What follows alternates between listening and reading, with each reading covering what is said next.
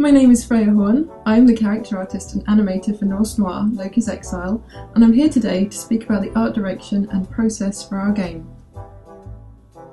We're all fans of the lush environments offered by the classic point-and-click adventures, of course. But the artists also admire good traditional animation, such as Japanese, European and Disney movies, and traditional media artists like Carl Larsen and Kazuo Oga.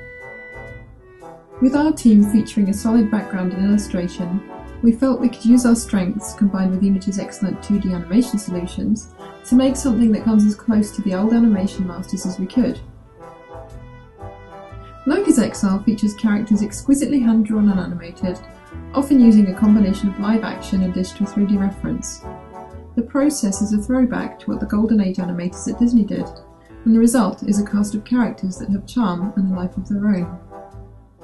Each background is painted digitally and made to enhance the story by creating two unique environments: a mundane, quaint city in the 1920s for Lars to start his adventures in, and a magical, fairy tale-inspired place as Asgard, the land of the gods.